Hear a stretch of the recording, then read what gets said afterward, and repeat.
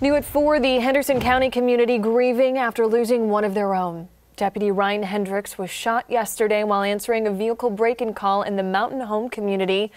Other deputies returned fire and killed the suspect, but Deputy Hendrix did not survive his injury. Neighbors in Henderson County coming together to support the deputy's family today. Fox Carolina's Carrie Weimer joins us live at the sheriff's office. And how are they helping at fallen deputies' loved ones, Carrie? Well, you know, Tori, many in this community are absolutely devastated.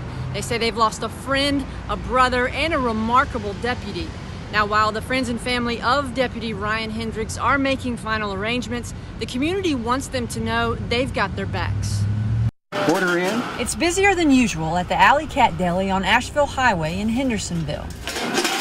We have talked with all the employees and decided to give 10% of our profits for Friday and Saturday to the Hendrix family. The owner says they want to support those who supported them for over 40 years. Law enforcement, EMS, everyone has been, helped us throughout the years. So this is our way of giving back to, the Hendrix family and to all the men and women in blue. A collection jar for the family of fallen Deputy Ryan Hendrix, who was tragically killed in the line of duty yesterday, sits out for anyone who wants to help the deputy's loved ones. And I just want to show the deputies and the police officers that we support them and that we're behind them, and we appreciate that every day they put their lives on the line for us.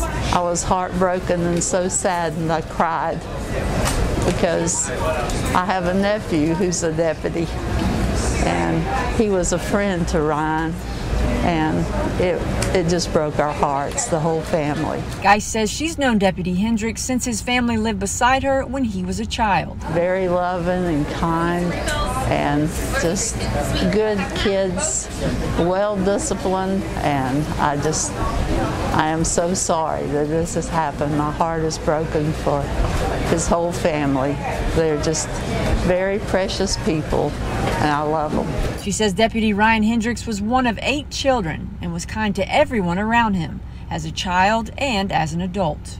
Those who stopped by the Alley Cat Deli today say it's the least they can do to show their support.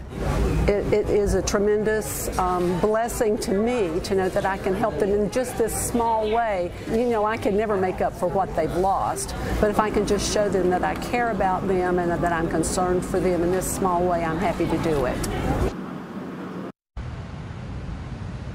Now, as you can see right behind me here, people are coming out throughout the day, leaving balloons of flowers as a makeshift memorial for Deputy Hendrix right here in front of the sheriff's office. Major Frank Stout from the Henderson County Sheriff's Office told us earlier today that they will be making a memorial with the deputy's car. They're making arrangements for that as we speak, so as soon as we get more information, we'll be sure to update you. Tori? You can tell so many people loved Deputy Hendrix. Carrie, thank you for that story this afternoon.